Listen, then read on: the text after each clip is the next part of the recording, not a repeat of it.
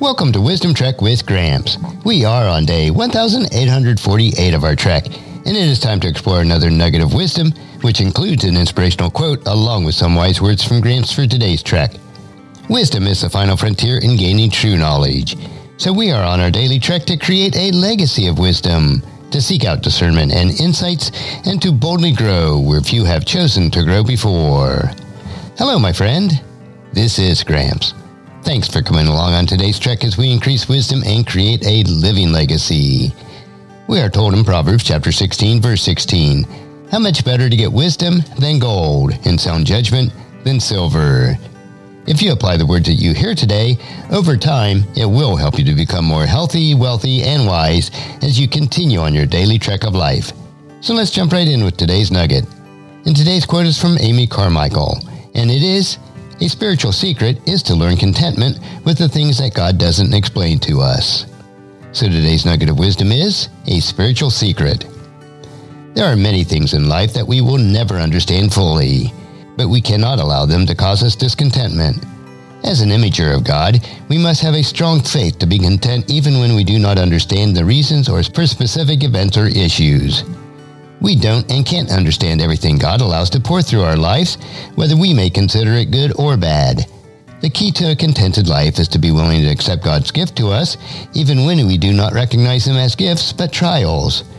One of the most obvious marks of a spiritually mature person is their ability to remain at peace and content, even when the world around them seems to be in chaos. A spiritually mature person recognizes that everything works together for our own good according to God's will for us. The secret to being a mature imager of God is no secret at all. You must learn to be content, even when you don't understand God's plan for you. And our passage for today is Isaiah chapter 55, verses 8 and 9. "My thoughts are nothing like your thoughts, says the Lord, and my ways are far beyond anything you can imagine.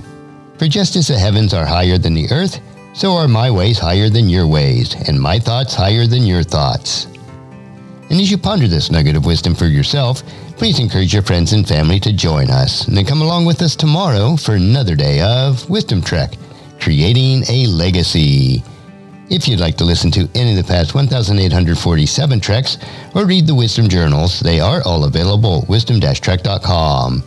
And I encourage you to subscribe to Wisdom Trek on your favorite podcast player so that each day's trek will be downloaded to you automatically.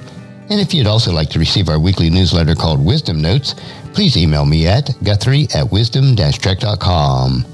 And thank you so much for allowing me to be your guide, your mentor, but most importantly, I am your friend as I serve you through the Wisdom Trek podcast and journal each day.